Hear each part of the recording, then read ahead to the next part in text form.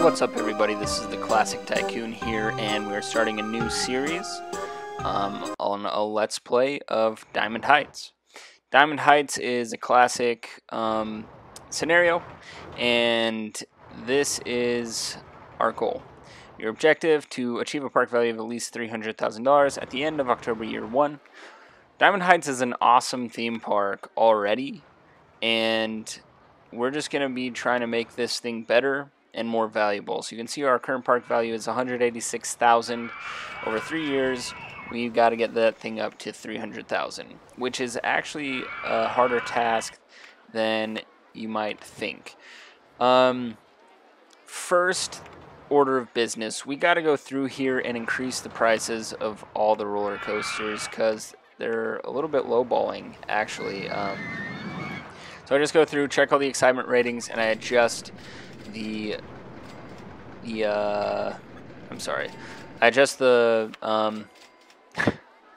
price accordingly, matching the price to the excitement ratings. So some really good roller coasters here. Claustrophobia, I mean 8.11 excitement rating. That's an awesome roller coaster already. So Diamond Heights is a fairly difficult park, honestly. I know it's one of the first ones in the game, but they give you so little space to actually build on. And you've got this huge lake, and one of my least favorite things to do is build lake rides. And there's just not very much, buildable land. So that's something we're going to have to deal with in this series. Notice I did just check, and they have not a single shop or stall in the park. So we're going to have to build, first of all, an information kiosk for these people to buy park maps right when they walk in, and umbrellas and all that stuff, so that when it rains, they all have umbrellas. Plus, information kiosks are one of the best sources of money in the entire game. So let's put an information kiosk in here first. Another thing, they don't have any shops or stalls at all, so I'm going to have to go in, and I'm going to have to put food and drinks and restrooms all over the park, which is pretty much what we end up doing for today's episode. I'll build one ride today, but yeah, you just got to get these things done at the beginning of Diamond Heights. You don't want all the guests angry immediately because they don't have any food.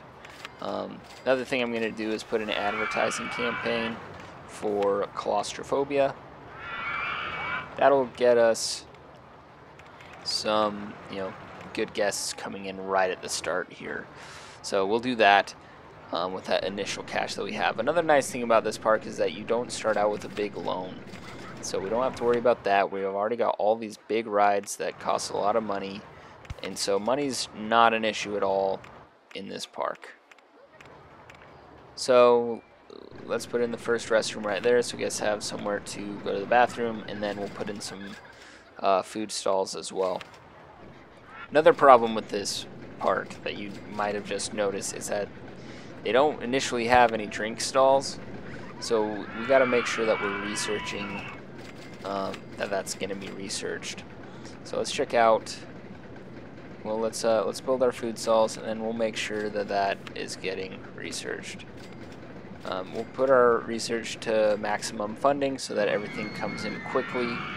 It's a little bit more expensive, but I mean, money, again, like I said, money is not really going to be an issue in this series. It's more of a timing problem because as much as, we've already got a park rating of, or a park value of 186,000, and that seems like, oh, we're already close to our goal, but they give you 3 years for a reason. It's actually can be kind of difficult to get that up, and we're going to have to force some roller coasters in as we go along. So there's our food stalls. Now we just gotta wait for that funding to bring us a drink stall, and you can see it is a shop and stall that is being designed first. I think they do that intentionally. so that your guests don't go thirsty and die. I don't think they'll actually die if they don't get anything to drink. They'll just be angry and they'll leave. So the park value has already gone up by almost 10,000 just by adding those shops and stalls. So that's good. That might also be because our guests are coming in. You know, I don't know all of the factors that go into park ratings. I've never really researched that, but generally, the more rides you have, the more your value, your park value is worth, and probably the higher the rating and all that stuff. There's probably lots of factors that go into that. So just make sure your park is the absolute best that it can be, and that park value will start to go up. First ride I'm going to build here is just a pirate ship. I feel like this is appropriate to put on the water and to make use of the water, so we'll do that first. I try to find a good spot here, right next to, I think this is arachnophobia right here, right? So I think that's it.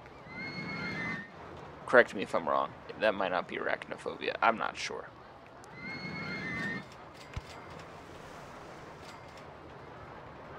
But yeah, we'll put it right on the water. That's a good spot, and that will also hopefully, you know, increase the excitement rating of the roller coaster that's sitting next to.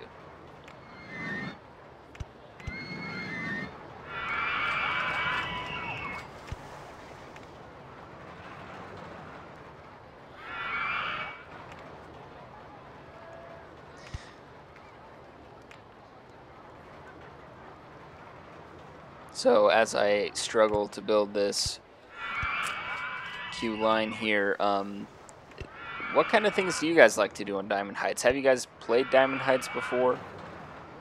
It's a great park. It's, you know, it's a great pre-built park. It's not really one of my favorite parks to actually try to complete, but we're gonna do it here.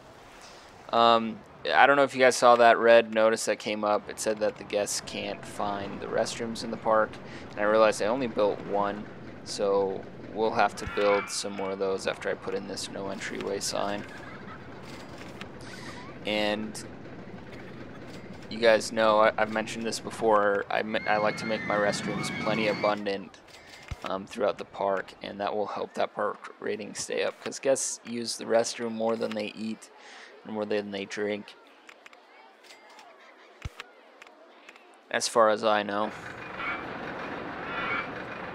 So we'll put a couple of those in here.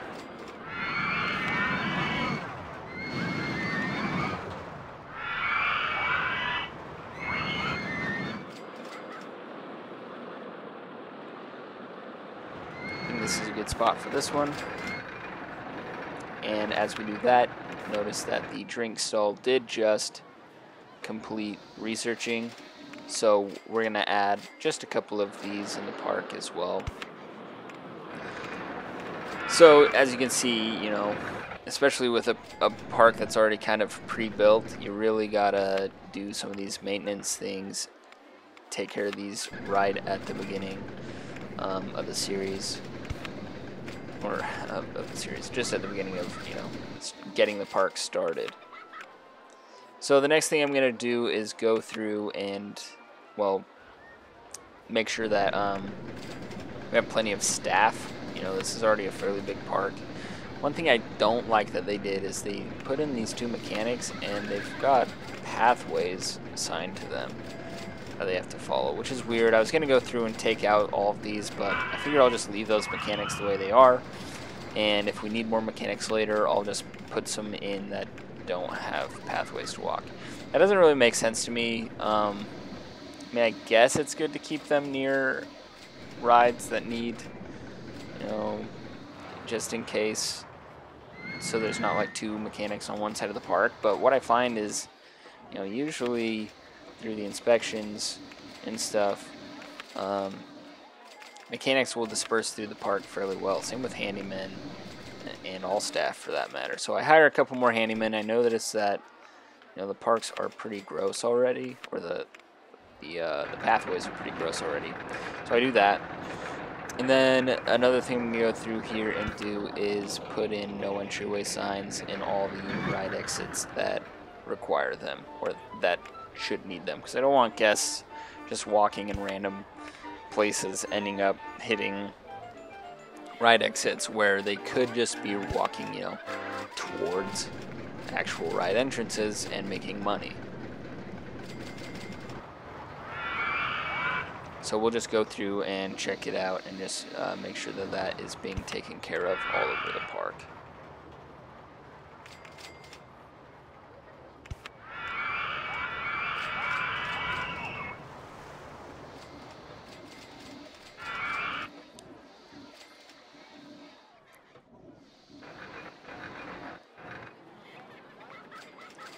So in the next episode, you know, I'm honestly not sure what I'm going to do yet.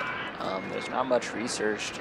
Everything, all of the roller coaster designs have already been used except for the mini roller coaster. Maybe I'll build one of those, but those probably don't add a lot of value to the park. But we'll see. Maybe I'll do a looping roller coaster or something, even though there's already 2 awesome looping roller coasters in this park. Gonna have to step our game up on this one and try to match how good these pre-built rides are. But yeah, guys, thanks for watching this one and just doing the maintenance with me here. We're at about $4,000 already. You can see that this park just generates cash like crazy right from the beginning. We'll keep doing marketing campaigns, get some more guests in here. And yeah, thanks for watching, guys. See you in the next one.